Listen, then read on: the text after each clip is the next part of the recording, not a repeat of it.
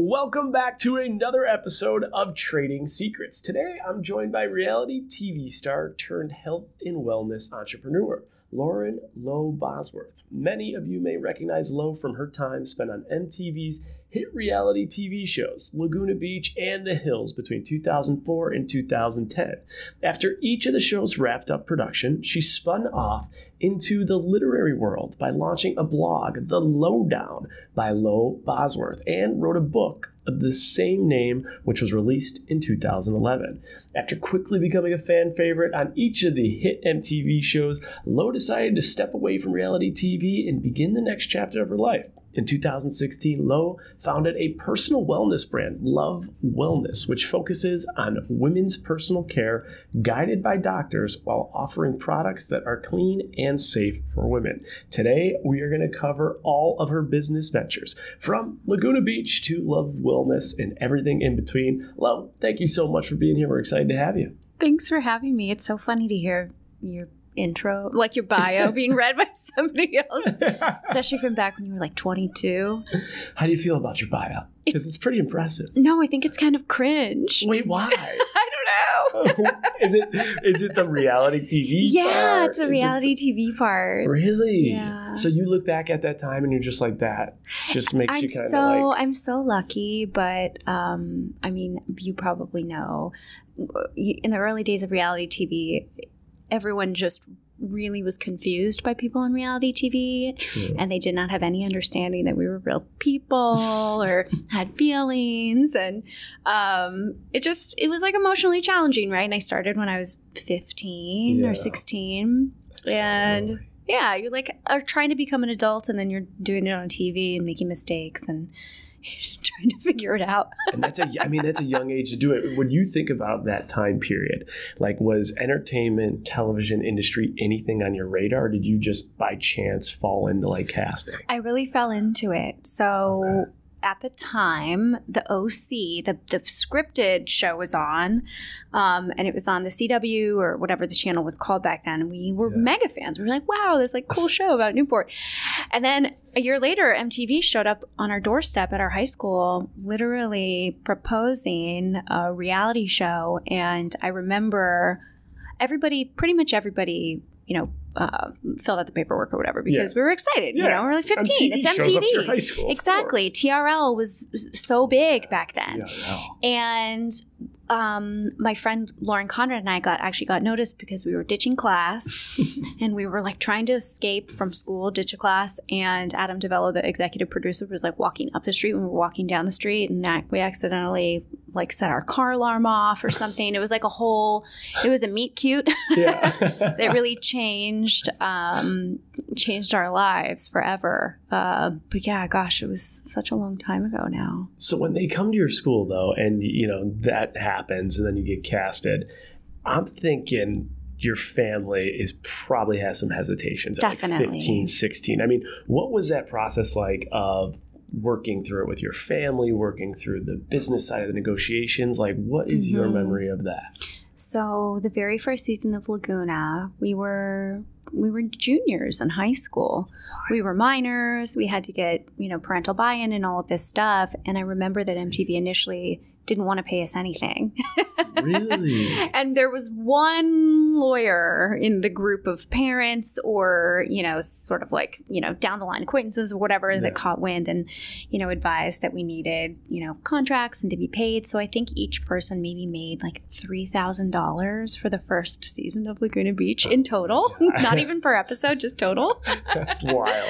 But for me, I was young. It was a fortune. $3,000 at 15. That's a lot of money. It was a fortune. Yeah. And I, saved and just spent a little bit of it over the years. So it was a fortune. But there was a lot of hesitation from family because we just had no idea what we were getting ourselves into. Yeah. And for good reason, because initially everyone was sort of under the impression it was possibly going to be a one episode true lifestyle. Sure. I'm from Orange County.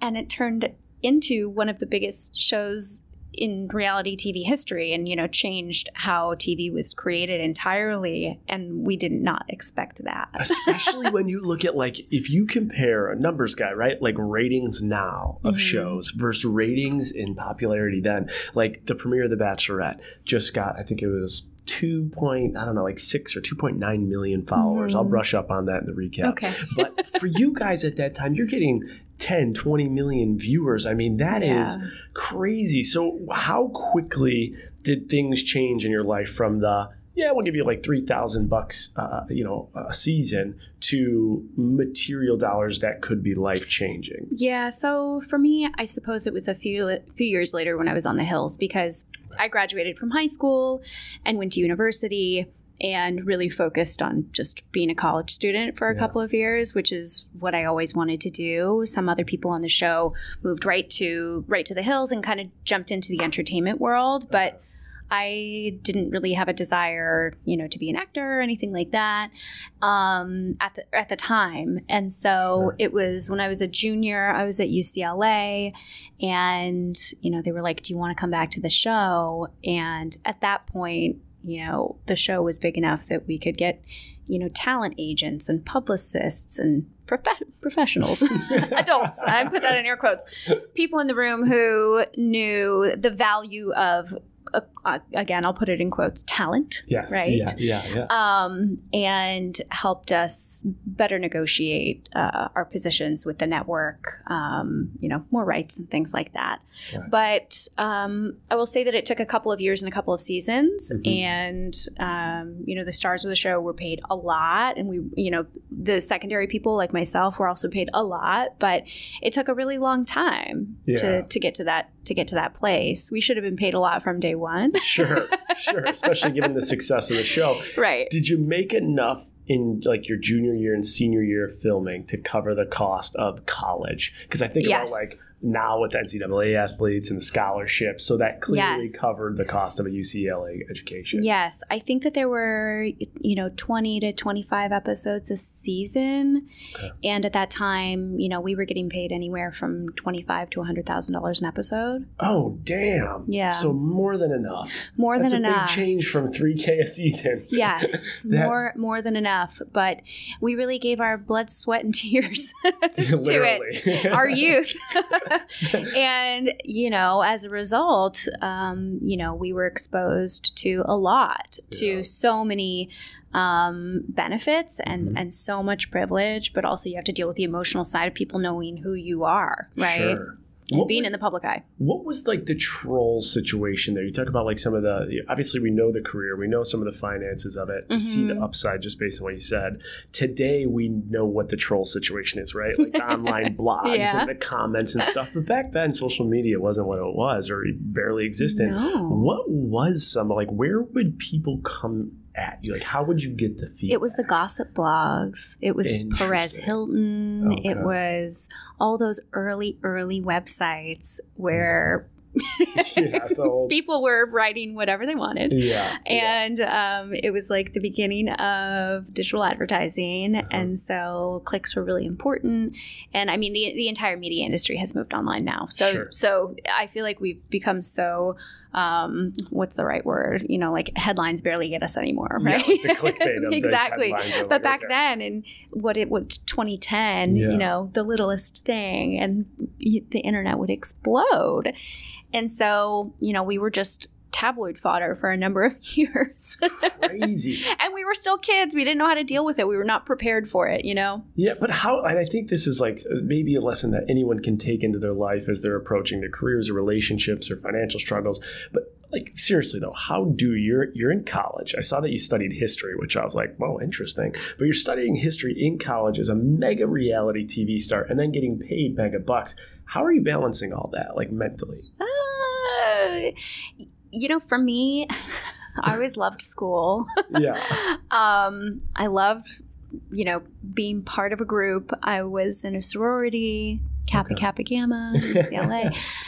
So I lived in my sorority house, and I had really good friends. And I just really enjoyed sort of being part of that group, because that was always my goal coming out of high school was I want to go to college. My sister went to UC Berkeley, and I spent so much time with her. She was older. And so when I was younger, got this amazing sense of what a university experience could be. And so I really understood that it could be awesome.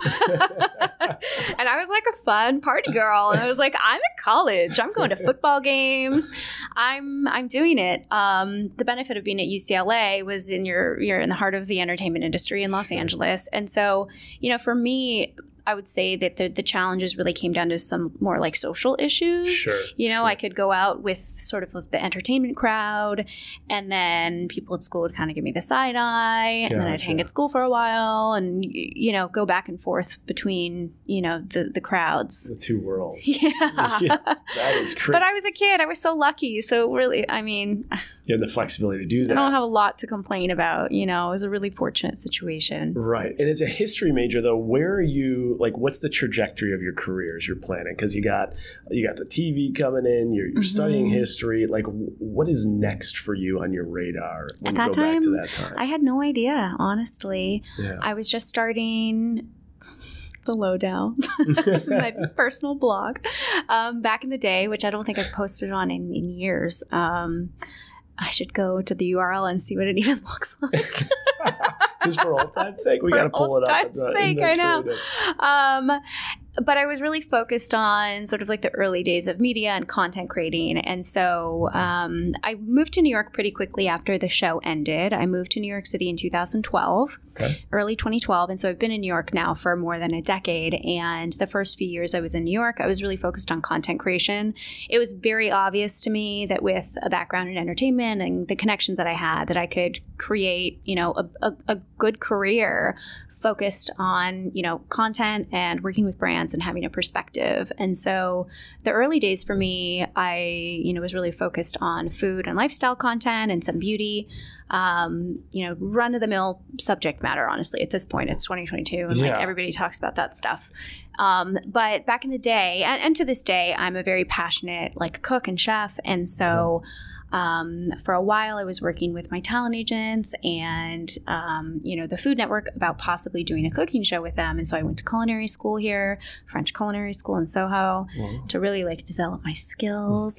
And my program was classic French, but with a farm-to-table spin on it. And Dan Barber managed the curriculum, and we got to go to Blue Hill, Stone Barn a lot. And it was a really fantastic program. And so I really learned a lot about not only organic, sustainable eating, but also nutrition. And so through that experience, I really came to understand how to eat for health and wellness. And so I started to become really passionate about that topic. And I've always been a mega science and biology nerd. Interesting. I wanted to be a doctor, but I just couldn't get through pre-med. I'm bad at math. It's so sad that you have to be good at math to be a doctor. Yeah, and, right. Get an A in chemistry. Chemistry is brutal. It's come on, man. And it was also during this period that what I was working with the Food Network didn't get picked up, didn't get pushed forward into production. They were like, we don't want you anymore, which happens all the time in the entertainment industry, constantly. They're like, we want you, actually. We don't want you. And so I, had that disappointment of everything that I had sort of been working for. And so, what year is this? This is 2014, 2015. Okay. So the food stuff, or sort of that door closed in terms of, media and entertainment. And it was at this time that I started to become sick, and I was depressed and anxious for the first time, but overwhelmingly so. I felt like something was really off. Really bad dizziness, vertigo, all of these things. And I started to really look into what was going on with me from a physical health perspective.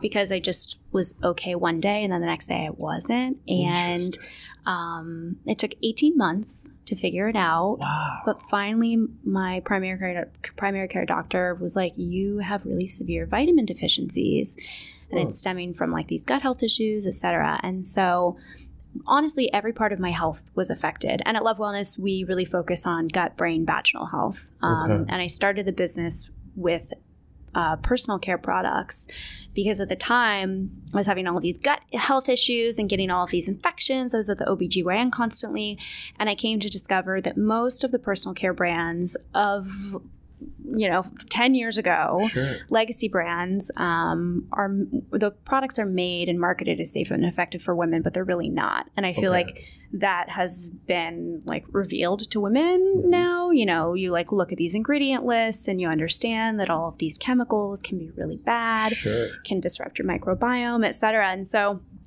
I basically formed this thesis or hypothesis that if I focused on natural, clean products and healing the gut, then my personal health would improve.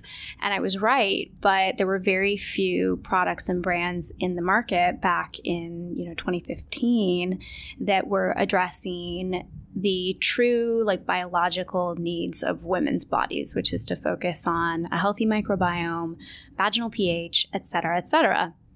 And so I sort of decided to just go for it, and I launched Love Wellness. I've always been entrepreneurial. Yeah.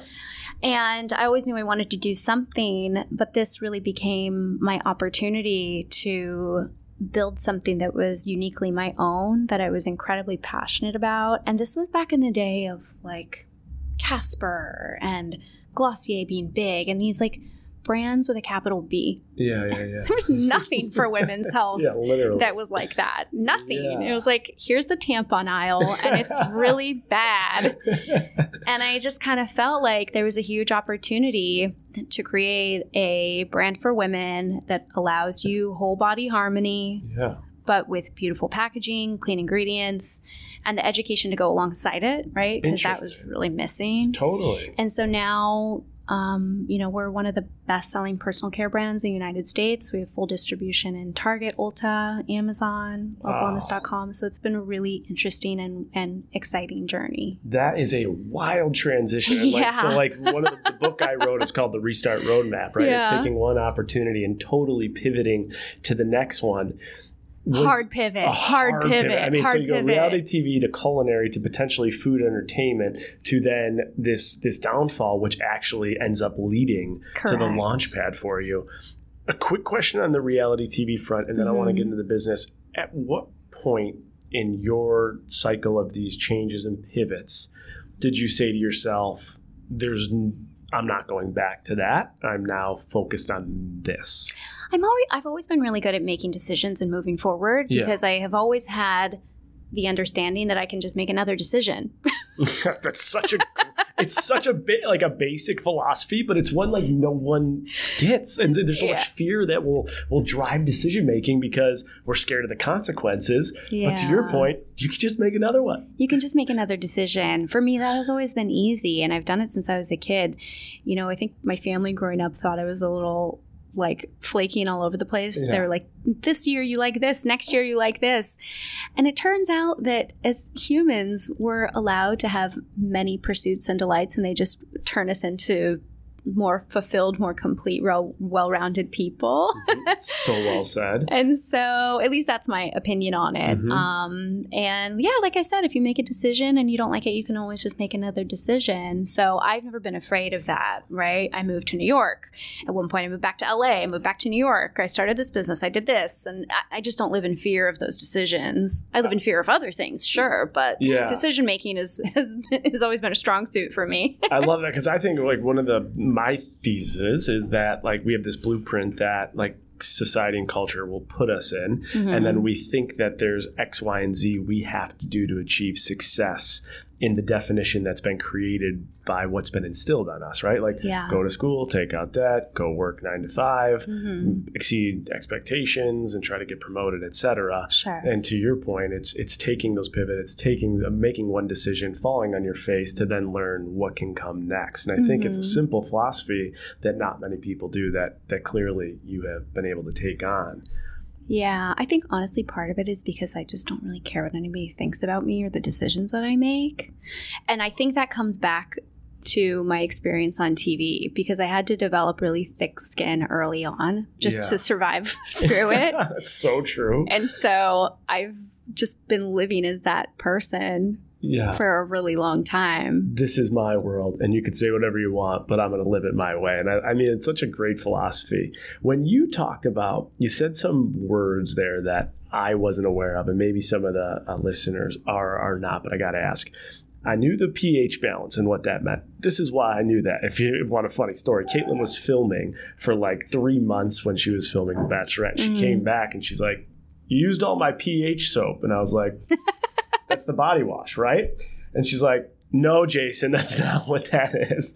So I learned hygiene. It's for personal hygiene. Yeah. I learned that. External personal hygiene. External personal hygiene. So I will never touch that again. That is for her. It's fine. It's fine? It actually will probably be really great for your skin because a lot of these solutions are acidic, and so probably some like exfoliating happening. Okay, we got some good exfoliating. You'll be fine. I'll be fine. You'll be fine. Now, the other word you said that went into, and I don't know anything about science, so you're dealing with not even a 101, but that went into your business creation was, you said microbiomes? Don't you know what the microbiome is? I don't. Do you take a probiotic? I do. Okay, well then you are taking care of your microbiome. Okay, so for the one other person that might be listening, because it sounds like this is like common sense, break down what the microbiome is and how it impacted like your gut health. Like, sure. So there's different microbiomes all over your body, in and on your body. And like your master microbiome is the one that lives in your gut. And it's like the billions of bacteria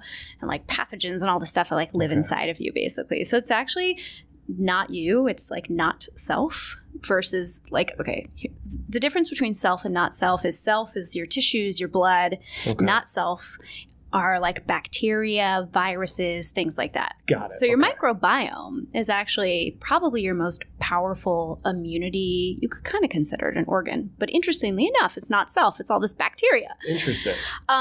Bacteria are the great regulators in the body. So if you think about like an Amazon warehouse and all of the like robots moving around, sending orders different places, and think about little bacteria standing there with clipboards being like, "Hey, like send this here, do this." Yeah. Your bacteria in your microbiome are actually responsible for sort of telling your organs like, "Hey, make more or less of this hormone, send it here, do all of these things." And so people think that, bacteria in the microbiome are really only responsible for healthy digestion and things like that. But it turns out bacteria, like we basically are just a big ball of bacteria. Lovely. Keeping us healthy, helping our immune systems thrive, and basically making our bodies operate. We're really like at the mercy of our immune system, at the mercy of our microbiomes and this bacteria. And so at Love Wellness, we're really focused on supporting the microbiome, knowing that we live in the 21st century, right? Because the things that can disrupt the microbiome are antibiotics, over-the-counter drugs, alcohol, foods with preservatives in them, toxin chemicals, basically anything that can get into your body and like kill off your good bacteria or erode the lining in your stomach, which can lead to leaky gut and things getting into your blood system and making you sick. Wild. Yeah. Okay. So we really focus on supporting the microbiome. Okay. Because it's scientifically proven that the gut is connected to the brain and the vagina. It's connected from the vagus nerve, connected by these microbiomes, right? Connected by your malt and your gulch, which is like mucus that like runs all throughout your body, and your bacteria live in the mucus. Yeah. So all of these systems are connected. And so if one goes down, the others have a high probability of going down. And so at Love Wellness, we really focus on personal care via the microbiome. And so, and that's what you guys focus on with the company that you own. But is that specifically where you were having deficiencies in your 18 months of dealing with the health issues? And so what was, and now you have your solution because you created it, but I'm curious, what was the market solution at the time that you finally identified that was the issue? Really, my OBGYN at the time was like, you really need to take probiotics. And back then I didn't really understand the connection between I still don't. gut health and vaginal health. But taking probiotics really helped me a lot. Okay. And from there, your body just starts operating better across the board. I could go like really deep on the science, but let's just not because it's kind of complicated. Okay. So let's say it's more of a high level podcast. Basically, what I need you to know is that the gut is connected to the vagina and to the brain and vice versa. All three of those like organ systems are connected. They communicate to each other from something called quorum sensing, which means bacteria talk to each other. Imagine the bacteria in your vagina and the bacteria in your tummy are like texting each other, telling each other what to do. That happens. Are you sure you weren't a pre-med major? I told you. I should have been a doctor. She knows her shit. Yeah. Okay.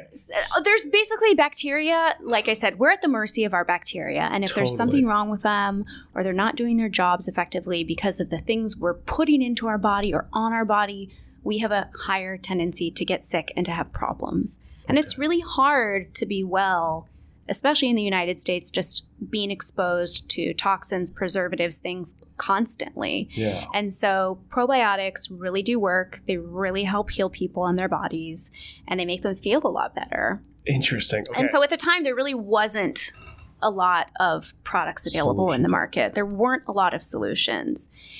But I will say, Love Wellness is 6 years old now, and we're barely scratching the surface from an education perspective, right? Most people still don't understand kind of what I'm talking about. However, the products really work, and the science and the education is there. And so, the probiotics category has grown tremendously over the past few years.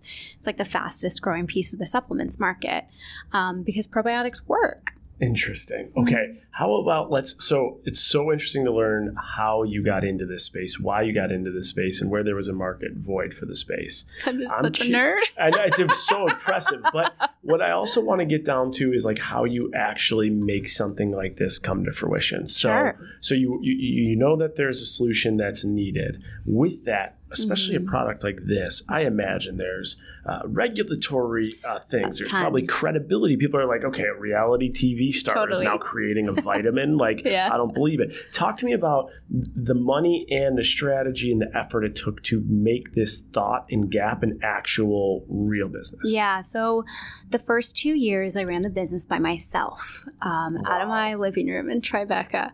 And I was just all in. So originally, at Love Wellness, we have a medical advisory board, groups of, doctors, food scientists, nutritionists that help influence the development of our products, advise on ingredients, test, things like that. Yep. But in the supplements and cosmetics industry in general, if you're a good brand, you follow best practices. So everything gets third-party tested. All of your ingredients are clean. There's basically like high standards that you hold yourself to. But if you work with great contract manufacturers, a lot of that is sort of built in. You have to have these like systems built for you, but you follow, good safety practices, basically good manufacturing and safety practices. Okay, that makes so if you align with the right manufacturer, they already have a lot of these safety practices that are set in stone. Correct. Question I have about the medical board. So that is what creates your credibility, of course. Is that, if someone serves on, how do you get people on the board? Do you have to pay them? How does that look like for someone who doesn't know how to create a board? Yeah, absolutely. I mean, doctors don't want to work for your company for free. Yeah, I can imagine. Their expertise is expertise. Yeah. You pay for that expertise. Just like if you were going to hire an architect to build a house, you need somebody with, the credibility and expertise in, what you're trying to build from a product perspective, right? Sure. So, we've worked with everybody from cosmetic chemists to OBGYNs, right? Just depending on the thing that we are ideating on and want to bring to market. Got it. Okay. So originally we had a, medical advisory board that advised us on the types of products to bring to market. And those were our first 5 personal care products, a women's probiotic that is still our best-selling product today. It supports vaginal and urinary tract health. We have a product that's sort of like a daily vitamin, but for women's health. It's called Healthy V Vitamin. The Killer, which is our boric acid suppositories. It's like a great natural alternative to like Monistat. I don't know if you know what that is, but the women who listen will know what I'm talking about. Okay. Big women following, so they'll know. And then talking about the pH cleanser that you love so much, we were one of the first brands to create safe personal care products for women, because what was available in the market before was really legacy brands with really bad chemical formulations that actually disrupt your vaginal microbiome, can cause infections, basically do the opposite of what you're hoping that they will do, which is really like challenging to understand, but you have to go back decades and start to look at marketing, that was addressed to women back in the early days of like, you need to smell fresh and clean for your husband kind of a thing. Yeah, like all the bullshit stuff. Exactly. And so this whole category of products back then was created, as a marketing, not a health and wellness stuff. Exactly. It's like a marketing thing for women to be like, oh, I need to do this. But the reality is, if you're trying to take care of your body, internally you don't need anything, only water. Don't put anything up there, please. But if you want to use like soap externally, you can do that. It just needs to be like naturally formulated, pH balanced, with sensitive ingredients in it that are for sensitive skin, that are not going to like throw everything out of whack, right? Like if you think about it like face soap, right? You're not going to use like your Dove bar soap on your face. Right. No. Right? Your skin is really thin on your face. Like, you have to take care of it. Same on your genitals, guys. No, it makes perfect sense. It makes perfect sense. It just, you sort of have to awaken to the information. All right. Well, that's where I want to go, because this podcast too is huge on consumer protection. So that is what they did back in the day as like a marketing stunt. Yeah. This is what you should know now. So when you're buying, what are the things that consumers should be looking for, and should they stay away from today? So when it comes to cleansers, right? Because a cleanser is a really easy entry point for anyone to buy into a personal care brand. And when it comes to women's personal care products, the number one thing you want to stay away from is fragrance. Interesting. Fragrance, whether it's chemically derived or naturally derived, tends to have hundreds of ingredients in them. And it's one of the number one disruptors of your microbiome, but also different kinds of hormones in your body. So fragrance in general is not good for you when it's being applied from like a personal care perspective. Do you think, is that like a That's not rule for men too? I don't know.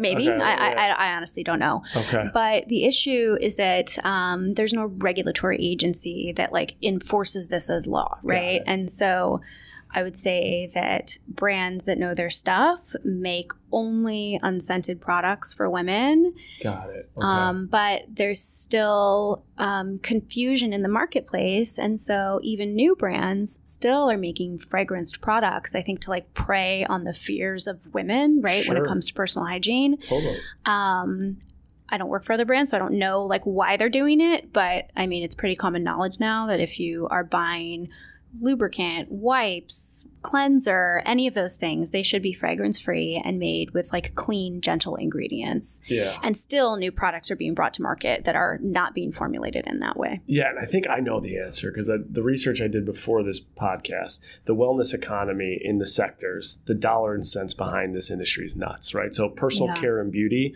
almost $1 trillion business. Eating healthy nutrition, weight loss, almost $1 trillion business. Physical activity, wellness, tourism, $500 billion to $700 billion. I mean, they're huge dollars behind this business. So it would make sense, not saying it's ethical, but it would make sense why there's so much just shit out there to sell the consumer behavior as opposed to the consumer need. Yeah, absolutely. And I mean, with our retail partners, I see all the data and, see what our competitors are doing. And it's pretty amazing, but also alarming that brands are still making products and doing so well. And in my opinion, just taking advantage of, they're like fear-based types of products. Yeah, crazy. It's so eye-opening for the consumer. Think before you actually pick something up and buy it. Do your research to understand what it is that you're looking at.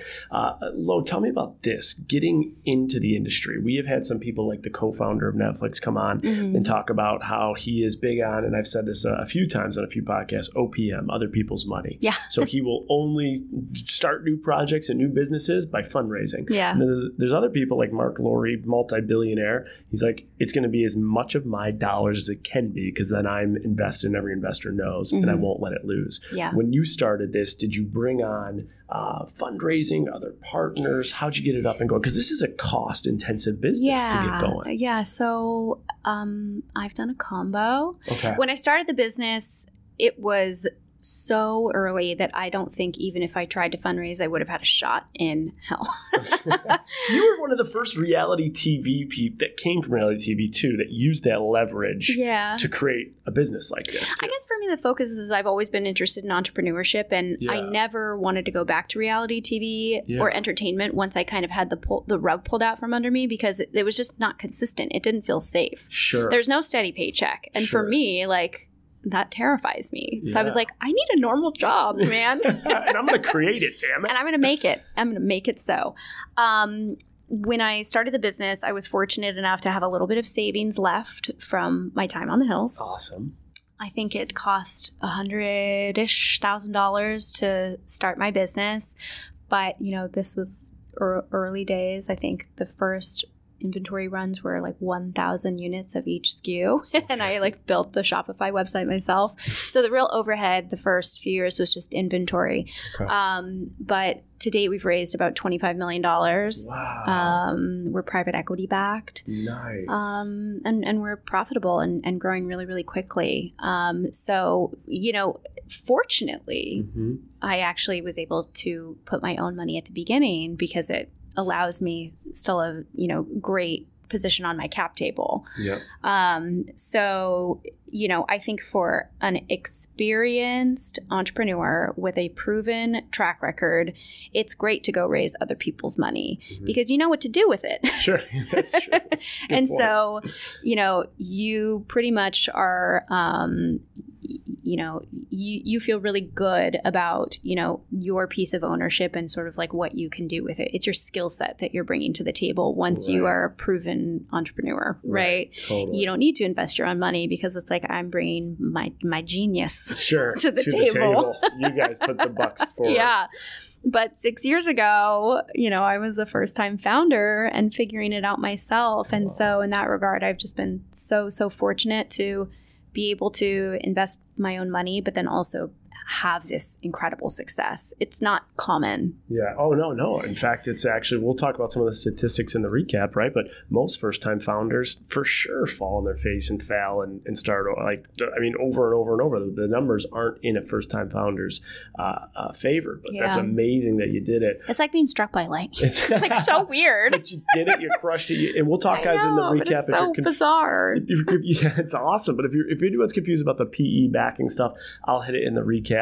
We're going to keep going. When you have the product, though, you have the SKUs. Obviously, you've had success in moving the product. From a marketing perspective, what has been one of the best returning investments? Has it been investing in celebrities, influencer marketing, retail, landing the Target deal? What's been one of the best marketing moves? Yeah, so two things.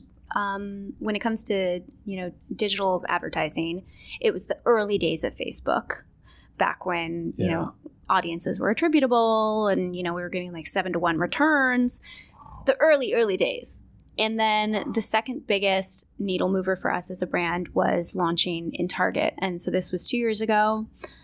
We launched in the natural beauty section, which is basically like the clean makeup aisle at Target. Okay. And, the brand, this was a really interesting case study for the brand because you think about a personal care brand and supplements and you're like, oh, it belongs in vitamins or the tampon aisle. But we actually outperform beauty in their own aisle, which is really interesting. So Target had, seen our success at Ulta because we launched their first Ulta as a beauty retailer. Of course. And we did really well out of the gate at Ulta. Our vaginal suppository is one of the best selling products at Ulta compared to every other product at Ulta. And there's a whole ton of them. Wow. Thousands and thousands of SKUs. And Target saw that and was like, wow, that's incredible. We're launching this brand in natural beauty. And so to be at Target is kind of the most priceless billboard for a consumer brand, I think, in the world. And we just got so lucky that we were early enough in that aisle to really make a statement, visually with the aesthetic of the bottles, but also, with the performance of the products. And it was like, hey, there's vaginal care products in the makeup aisle. Mm-hmm. And because the makeup aisle is a place where women want to go and want to stay and hang out and look at stuff. Yeah. Versus the tampon aisle where you're like, oh my God, you grab and go, yeah. Right? And so the discoverability of innovative personal care turns out works way better in a different part of the store. The psychology behind the store, things you never think about when you go in. Totally. How about so let's say someone's listening to this and they know someone or they have their product, it's selling. The question they say is, how does someone get into a Target? How do you get into an Ulta? Oh gosh. I mean, is it just like, what is like the quick answer to something like that? It's really hard. It's really hard. For me, this is where my experience in entertainment has really blessed me in my life and provided me with so much privilege, because now retailers generally are looking for brands that have some kind of like extra zhuzh that they can bring to the table. Got it. Right? The ability to market to a mass audience for little to no money, right? Mm-hmm. And so for me, since the inception of the brand, I've been able to talk about it on my own social media channels and connect with my audience. And so being able to do that is one of the things that retailers really look for at this point is, somebody that has an audience that they can connect to. And it's why you see so many people in media start companies, because, you can't put a price on the value of free media. And you were very early to that game, many steps ahead of the majority. Tell us a little bit we talked about how the company started, how you got it up and running, some of the dollars and cents and stuff there. Tell us where it is today. How many employees you have, where your office is, where can people find it? Yes, we're located in New York City. Mm-hmm. We are about 30 employees. We are actively recruiting. We'll hopefully be 40 by the end of the year, but we prefer to keep our team small and mighty. And you can find us at Target in the natural beauty aisle, in the vitamin aisle now, in the tampon aisle now. We have our own section at Ulta Beauty. We have a great Amazon store. And, Amazon, like people are like, oh, am I getting the real deal? But Love Wellness has its own brand store on Amazon, and then lovewellness.com. I love it. I could ask you a million questions, but I know I got to wrap up here shortly. Now, knowing that you're hiring, what's the number one tip you would give someone if they came into an interview and wanted to land a job with you? Oh my gosh. I would ask me really challenging questions. Okay, I like that. To be honest, but I mean, I tried to recruit somebody off the street today. They were walking in the same direction I was on Prince towards Broadway in Soho. And a girl was like, hey, are you Lo? And immediately I was like, yeah. And we were walking in the same direction. And so I was like, oh, what do you do? What's your name? Because we were just continuing to walk in the same direction. Sure. And she was like, oh, my name's this. And she told me where she worked and what she did. And I know that we're recruiting in that area. Wow. And so I was like, well, here's my email. Look at that. There's the takeaway. One interaction, one conversation could change your life. Yes, that's the takeaway. Oh, my God. All right. And very impressive. All right. Let's do a couple quick rapid fire. People are going to want to know from you, Lo, what sort of personal health routines do you have now on a day-to-day basis? I just practice a really good balance of work life because I work a lot. Mm-hmm. But from the beginning, because I've had all of these illnesses I've had to deal with, have really had to take care of my body too. So I leave work at 5 o'clock every day. 5 o'clock. I'm like, bye, guys. God bless. And I encourage people to do the same. I get home, I take a bath. I have a under the desk treadmill now at the office, and I can pump out 8 to 10 miles a day. While you're working. Yeah, while I'm working. Wow. So I really try to give my body what it needs, both from a movement, food, and rest perspective. Okay. In addition to just trying to get the job done. And I think the setting boundaries too, is that something? Oh yeah, boundary setting. I'm big on that, and I'm good at it. I'm like 5 o'clock, bye. Okay, one thing that you said to me that's still sticking with me is when you made the comment about how alcohol impacts the bacteria. Mm-hmm. It's the summer. A lot of my listeners are drinking. I'll be drinking this weekend. I'm ready for my martini now. I'm ready for a martini now. But tell me, if you are drinking in the summer, what are some things you could do to like combat that impact it has on your... So my endocrinologist, because I asked her, she was like, you need to not drink less, but I'm basically doing an elimination diet right now because I've like had some gut health issues again. So it just goes to show even a wellness founder can like still have problems because I live in New York City and I like live my life. But I was like, okay, can I drink? And she was like, yes, but try to focus on mezcal on the rocks with like a squeeze of lime and only drink that. Interesting. And I was like, okay. And I think it's because there's, little sugar in it, no mixers. I've never been big on mixers, but I think, I'm sure it's still not good for your microbiome, but like if you are drinking something that is clean as possible with as few fillers in it, definitely the right way to go. So just try to like stick to clear liquids on ice. Clear liquids. I'm really encouraging crazy drinking right now. Totally changed my consumption. I'll be ordering mezcal all weekend. Mezcal for dinner. All right, we're still in rapid fire phase. What do you think is the most commonly asked question that you get, whether it's on the streets or in interviews, about the whole Laguna Beach and Hills experience in your life? Was it real? Was it real? Yeah. And your answer? Most of it was not real, honestly. By the last few seasons, it was pretty scripted. Gotcha. All right. There's your answer. And then the last question I have in the rapid fire is, looking at your career today, looking at where your career was, do you think there's any bit of you that might enter the entertainment space in regards to like reality television or entertainment again? I think I could like sit on Shark Tank and maybe that's kind of it. But I'm not going back to reality TV, like traditional reality TV. Yeah. But little one-off appearances here and there, with like an entrepreneurship focus, because that's where I can actually add value. Yeah. As opposed to like reading a script.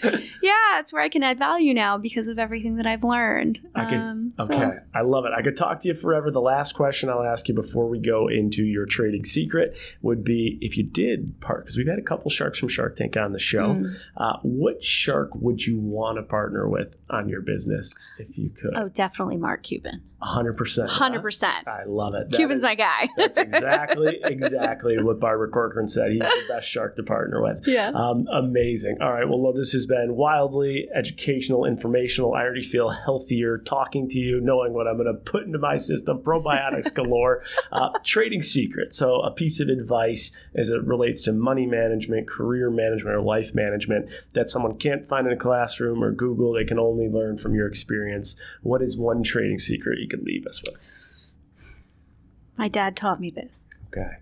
Loose lips sink ships. Ooh, okay. Don't tell your secrets. Don't count your chickens before they've hatched. Ooh. It's not meat till it's in your mouth. Oh, I like it. Her trading secret is give no secrets. Give no secrets. That's a new one, but it's one we'll take. Lo, thank you so much for being here. Where can people find you, Love Wellness, and everything that you have going on when and if they want to purchase the product or ask you a couple questions or maybe even apply to the company? Yeah, absolutely. LoveWellness.com. You get the best discounts on subscriptions there. Our jobs are posted there on LinkedIn, and I'm at Lo Bosworth on Instagram and TikTok. There you go. Check out TikTok. Check out our Instagram. Lo, thank you so much for being here with us, and make sure to tune into the recap. We got a whole lot to literally, figuratively, and physically digest. We'll be talking more. Thanks.